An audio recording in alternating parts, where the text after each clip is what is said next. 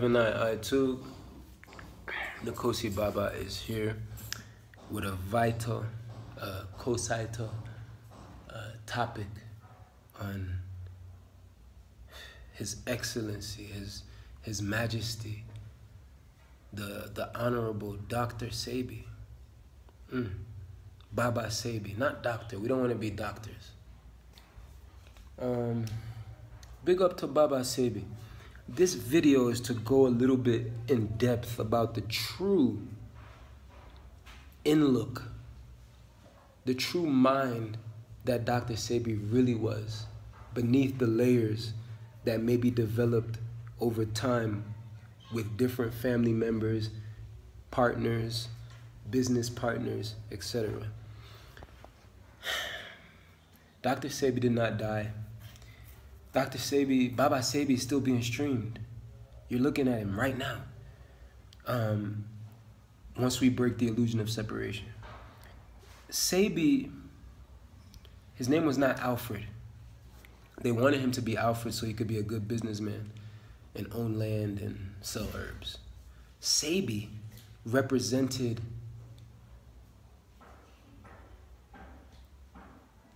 God on earth. Literally.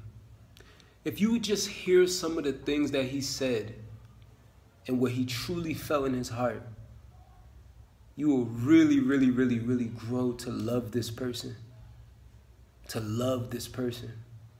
Most people love him because he's the first black guy to cure HIV and to sell all these herbs. He made good money. He has shops in Atlanta, Cali, blah, blah, blah.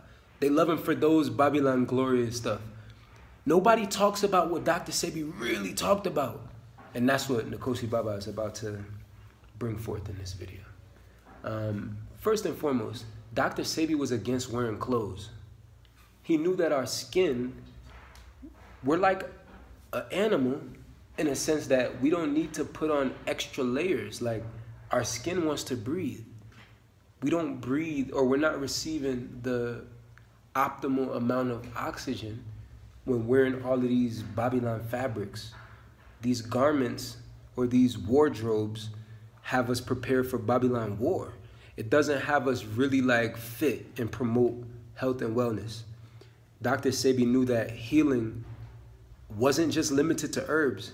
He knew that we actually had to like be in nature.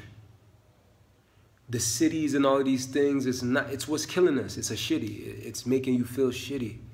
And I know everybody wants to feel better. And the world ended now. So now you have no other choice. If the truth is in you, you're going to make a move. If not, you're going to be caught in the same repeating cycle. The world is a cycle. Everything that go on, just keep on going. It's like a video game that you turn on again, and you could be logged in at the same space thinking it's a new day, but it's the same program occurring. Now, Dr. Sebi was also very big on living in the bush in Africa, the continent. Did he live there? No, I'm not saying that. Though he knew in his mind he had a yearning for it.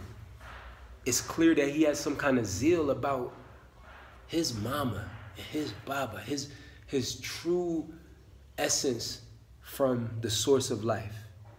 He even has made travels to so-called Africa and has experienced his African brethren and sister.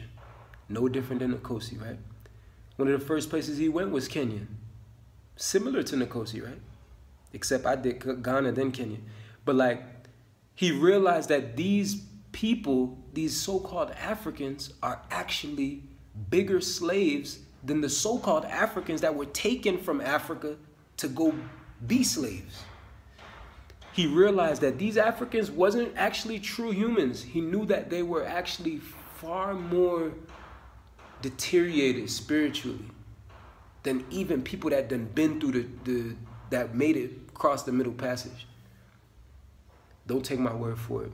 Go watch his interviews if you want. The evidence is still on YouTube. Dr. Sebi even knew, Baba Sebi, let me stop saying doctor. Baba Sebi knew that most women in the world were actually like, they're gone. they're not even like worth his time. He had a hard time having a proper woman. Even, in fact, some of his wives that he dealt with is part of why he ended up selling herbs. Dr. Sebi, essentially, he want to go be like the Sand Bushman. He did want to heal his people, but like not to turn it into like a capitalistic venture. Even this idea of Usha Village, initially, he didn't want to turn it into some big package deals and this and that. The women was in control of all of that stuff. It be the women that you think is woke. These women is Babylon. He even said in an interview, like, you know, up until the age of 20 or something, I'm paraphrasing, I didn't have no woman because I did not like what I was seeing in women. Like, and I'm just too different. That's me, bro. He said he didn't think no woman can truly love him. Because what woman want to be with a dude that don't want to make money? Answer that. Whoever is watching this, share this with somebody.